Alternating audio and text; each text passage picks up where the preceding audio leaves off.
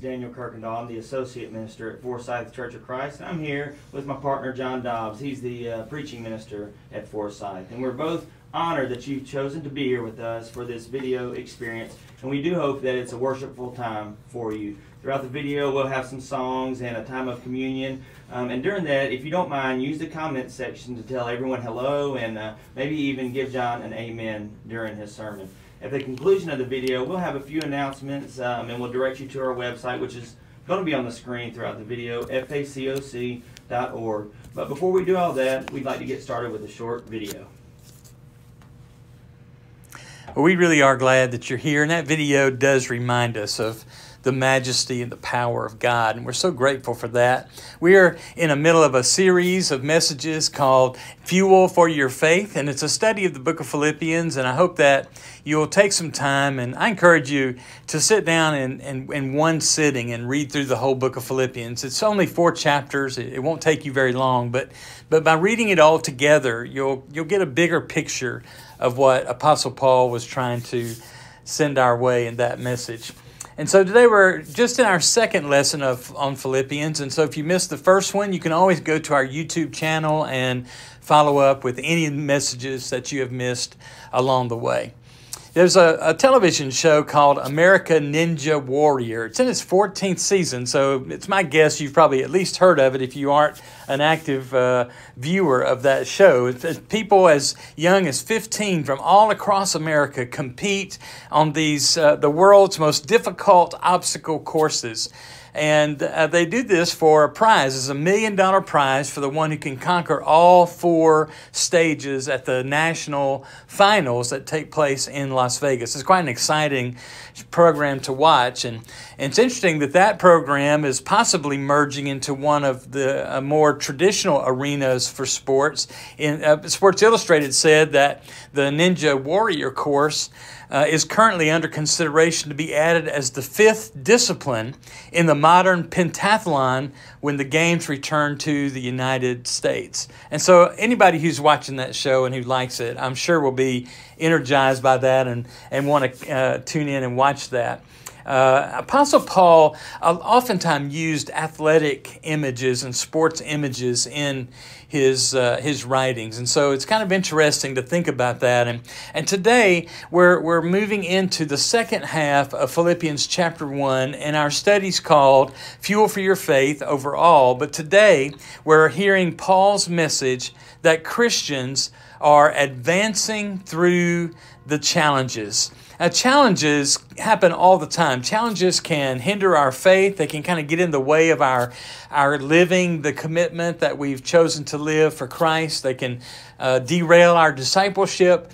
They can steal the focus from our mission. And we can sometimes be thinking about the challenges that we're facing or what's happened to us instead of remembering that we have a mission as Christians and as followers of Jesus. And so we want to recognize that everybody is dealing with some hard things in their life. And what faith does is it gives us the power to make it through those obstacles and make it beyond them.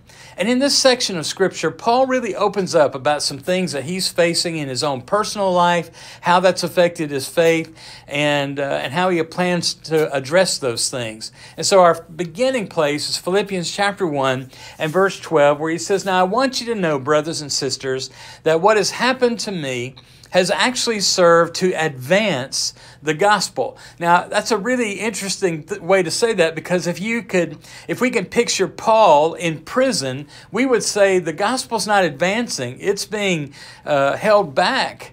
But Paul says, I want you to know it's advancing, because he said, I want you to know what's happened to me. And so what has happened to Paul? Well, he's currently in prison. N.T. Wright said that for a traveling apostle to be put in prison must have seemed like a concert pianist having his hands tied behind his back. How can he possibly continue the work that he's been called to do? And there are a lot of potentials for this imprisonment of Paul to be perceived in a lot of different ways. It could be a source of embarrassment to some believers. They might have followed after Christ after hearing Apostle Paul, but now he's in prison, and and they're kind of wondering, should I have followed after his teachings? It could be a discouragement to Paul himself. I'm sure he'd like to be out traveling and on his missionary journeys like he was before. It could give his enemies a platform to speak against him, and we're going to read a little bit about that. But the people who weren't big fans of Apostle Paul could use this against him. And then it could have also been a source of shame in his own life, and he's going to mention that toward the end of this text as well. So a lot of things could be derailing the discipleship and mission of Apostle Paul.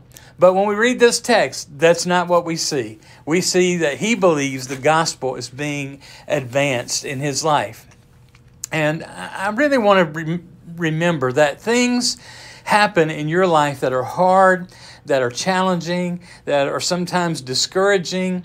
And so I want to look at this text and say, what does Paul say when we encounter those moments, those obstacles, those challenges? How are we going to advance through those in faith? And so that's our message for today, is to think about what is he saying about advancing through the challenges. Well, the first thing is he teaches us to stay focused. Verse 13, he says, as a result, it has become clear throughout the whole palace guard and to everyone else that I am in chains for Christ. And so Paul says, I want us to stay focused, because even in prison, Paul is sharing the gospel of Christ. We have this picture of him being in chains, and what we know about that kind of situation is that he was chained to a Roman soldier in 6-hour shifts. And so that soldier is there chained to Apostle Paul, and they're hearing him pray and read scriptures and dictate letters and receive visitors. And it's very possible Paul actually conversed with those Roman soldiers and talked to them about Jesus and about the gospel message. That's the only thing he ever wanted to talk about. And so he remains focused on his obsession with Jesus by seeing that he's in prison. And this is not where he'd like to be. This is a challenge, but it has potential. There's potential here, even in this situation. So when you face obstacles in your life, stay focused on Jesus. Stay clear. He says here that it is clear throughout the whole palace that I'm in chains for Christ. You stay clear about your commitment to Christ, about your discipleship. You stay clear that you're a servant of the Lord. And that's the most important thing about your life. And we stay clear and face these obstacles by having a discipleship that encompasses our whole life. It's our words, it's our actions, it's the way we serve, it's our compassion for others, it's our attitudes. All those things tell us we're focused in on being a servant of Christ. And so many Bible characters teach us the same message. If you read through the scriptures and you see all of these fantastic, devoted, godly men and women and the things that they endure and go through, and they still hang on to God. And that's what Paul is doing in this text. Warren Wiersbe said, the same God who used Moses' rod and Gideon's pitchers and David's sling used Paul's chains. And little did the Romans realize that the chains they affixed to his wrists would release Paul instead of bind him. In fact, Paul was continually on mission. The fact that he was in prison dictated his circumstances, but he stayed focused on his mission. And so when we let our life circumstances cause us to lose connection to Christ, we miss the opportunities that let God work through those circumstances. So when hard times come, when obstacles, challenges come, stay focused. And then be confident. Look at verse 14. And because of my chains, most of the brothers and sisters have become confident in the Lord and are all the more to proclaim the gospel without fear. So they are made confident because of what has happened to Paul. You know, influence is such an important part of the Christian life. We're all influenced by other people. We're all influenced when there are people around us, whether good or bad, for, the plus or the minus. It depends. But we're influenced by other people. Again, Warren Wiersbe said, discouragement has a way of spreading, but so does encouragement. And because of Paul's a joyful attitude, the believers in Rome took fresh courage. And so we want to be people who are not only encouraged, but who spread encouragement to other people. And when you're facing your obstacles in life, when you're facing those big challenges, it's important to remember, first of all, that you're not alone. It's not just you in this world. There are other people who have faced those same challenges, those same obstacles, and held on to Christ all the way through. Now, that doesn't mean they did it perfectly. It doesn't mean that they are, to be imitated completely. But it does encourage you that you're not the only one who's had to go through the struggle that you're enduring right now. Many other people have walked that road ahead of you. And remember that your actions can be a catalyst for others who are struggling in the same area. By keeping your commitment to Christ and following Him throughout your days, no matter what obstacles or difficulties there are, you are encouraging other people. You're helping them to be strong in the Lord. And by continuing your walk in faith, you'll have opportunity to share the gospel without fear. Because really, the gospel is what it's all about. No matter what happens in life, the gospel message is so important. And it's all about attitude and about the way we perceive and look at the things that happen to us. Viktor Frankl was a Holocaust survivor, and he observed this. He said, "Everything can be taken from a man but one thing, the last of the human freedoms, to choose one's attitude in any given set of circumstances." Now, it's one thing if I say that, but to hear a Holocaust survivor say that you can choose your attitude in any circumstance, that's powerful. It's what Paul's trying to tell us, that by staying on mission and being committed to Christ, even in prison, he was able to stay focused and to be confident, and that confidence encouraged other people to be confident. And then I think he goes into a really important topic here when he suggests that we need to rise above.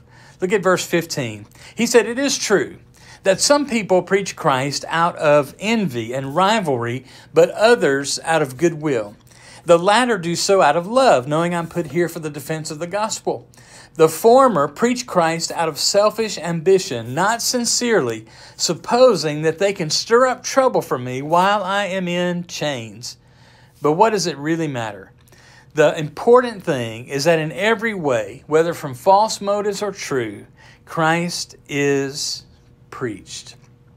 And I think about this attitude that Paul has, because not only is he experiencing the difficulty of being in prison and all the things that go along with that, there are people outside who are trying to take advantage of his situation. He points out two kinds of people here: those who share the gospel out of love, and those who have ulterior motives, who want to hurt Paul, who are sharing the gospel out of poor motives. And his recommendation is to rise above those who try to hurt us and to live for Christ anyway. And we live in a fallen world, and we're surrounded by sinners. And there's just no doubt that there are times when people that ought to be supportive and ought to love us are really working against us. There are enemies that we face.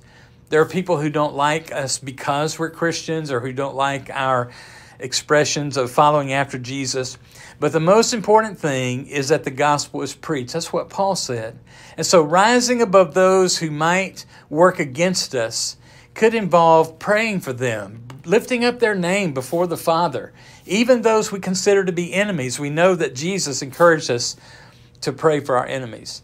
To determine to continue to work for the Lord in spite of criticism. If you're doing something for God and you're doing something for the Lord, and there are people who are ungodly people criticizing you for trying to do something good, just remember that the fruit of all of this is the work of the Holy Spirit. It's not about you. It's not about me. It's about serving God and keeping on serving God, and leave all of the harvest, the fruit, the results, leave that all up to God. And then remember the mission. We have a mission. The main objective of Christianity is the mission of sharing the gospel with the world. And so we have something that's more important than the opinions of or the attitudes or actions of anybody else. And so rise above what is happening to you when you're facing obstacles. And sometimes those obstacles and challenges might be people who aren't in tune with the Lord. Rise above that and keep doing what you're doing. So Paul's telling us, stay focused, be confident, rise above, and lean on Jesus. In verse 18, the second half, he says, because of this I rejoice, and yes, I will continue to rejoice, for I know that through your prayers and God's provision of the Spirit of Jesus Christ, what has happened to me will turn out for my deliverance. And so Paul continues this theme of joy that runs throughout all 4 chapters, expressing that he will continue to rejoice. And notice the source of his joy. Their prayers, he says, through your prayers I'm rejoicing, knowing that they're praying for him. Is so important to have people praying for us and for us to pray for others. And also God's provision, the Spirit of Jesus Christ. That's an interesting phrase, the Spirit of Jesus Christ. Paul uses it 3 different times in his writings, but it's just telling us to focus in on Jesus and the fact that the Holy Spirit is with us, and that's giving us strength and joy and peace and all the fruit of the Spirit that we read about, and faith that it's all going to turn out for his deliverance. When he says that, he says it will all turn out for my deliverance. He's quoting a scripture from the Old Testament from Job chapter 13 and verse 16.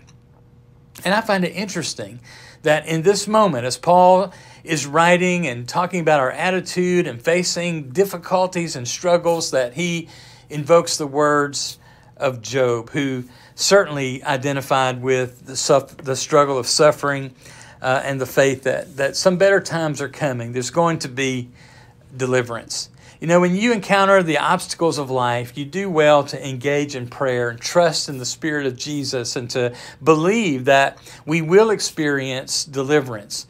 I think that involves a lot of things. It involves being deeply convicted that God loves us, that he's walking with us through our struggles, and that, you know, he cares for us, and seeing everything through the lens of the big picture. We can focus in on all of our struggles and troubles and hardships and kind of get lost in the mud of all that. You know, there's no way out. There's no way to fix it sometimes. There's no way to deal with it. And instead, what we need to do is back up and see the big picture.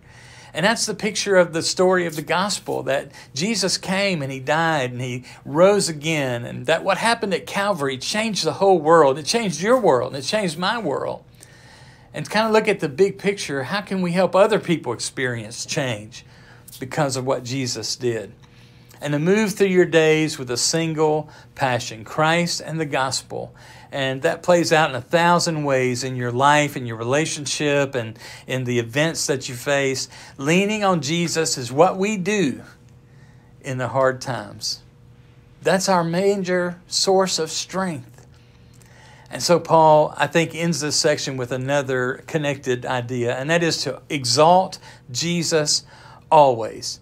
Look at verse 20. He says, I eagerly expect and hope that I will in no way be ashamed, but will have sufficient courage so that now, as always, Christ will be exalted in my body, whether by life or by death.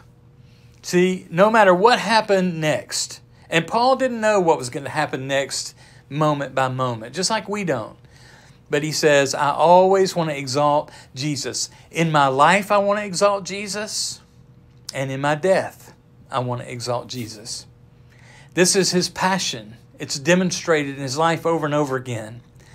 I like how somebody wrote about this. They said, to the average person, Christ is a misty figure in history who lived centuries ago.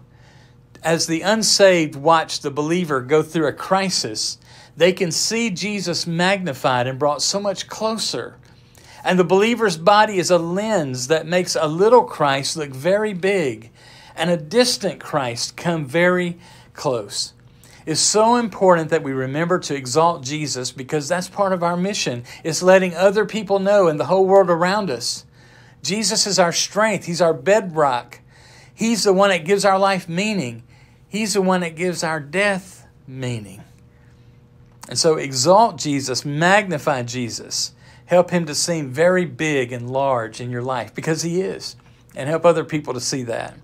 You know, our lives might seem like they have as many obstacles as an American Ninja Warrior course, But even if they do, even if you face strife after strife, trouble after trouble, obstacle after obstacle, we still have the admonition here to advance through the challenges with the gospel of Christ. So stay focused, be confident, rise above the troubles, lean on Jesus, and always exalt Jesus in your life every day.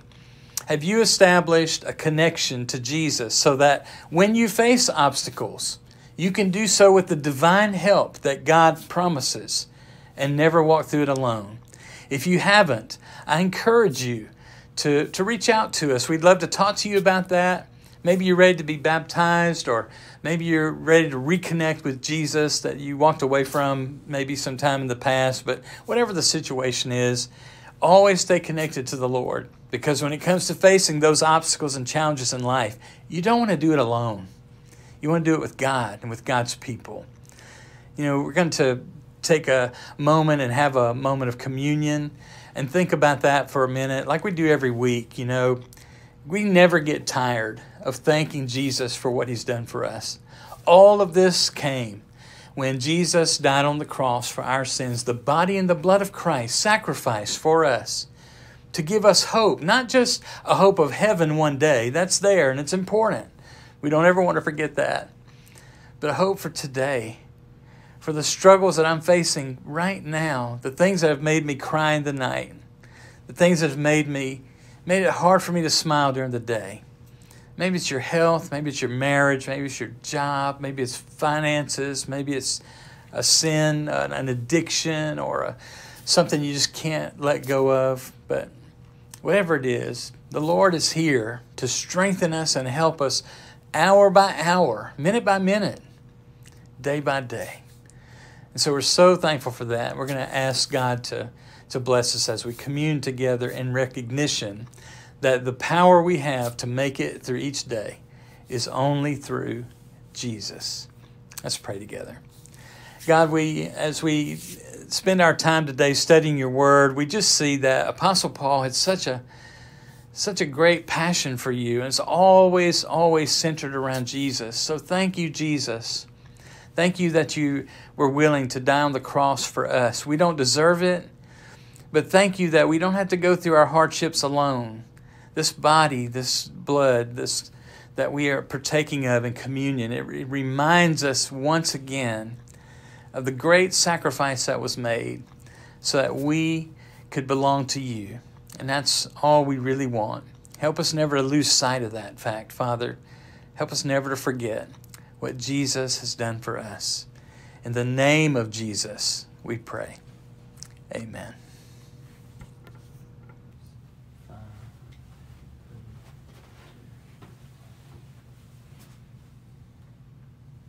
Well, what a wonderful message, and one that I know we can all relate to, the difficulties and the struggles that we face in our everyday life. So here at Forsyth Church of Christ, we want to encourage you to lean on Jesus, like John said, during those difficult times, but also know that as a church, we are here to help you out if there's anything that you need. If you go to facoc.org, it should be on the bottom of the screen right now. There's a number of things that you can do there. There's general information, but there's also a communications tab where you can send us a message. It's an email that goes to the church office. If you have a prayer request, if you have a physical need, if you have a question about life or the Bible or the relationship between God and man, anything we can help with, that's what we're doing these videos for, and that's why we exist as a church. Before we go, though, I'd like to close us out in a quick prayer. Dear God, thank you so much for who you are. Thank you for all that you've done. Thank you for the opportunity that we have at Forsyth to put a video together and to send it out into the world. And I pray that ears that need to hear the message will hear it, and hearts that need to receive you will be open to receiving you. Lord, we want to glorify you and honor you in all that we do. And above all, we thank you for Jesus and the life that he lived, the death that he died, and his victory over death that gives us hope, life, and joy. We love you, and it's in Jesus' name I pray. Amen.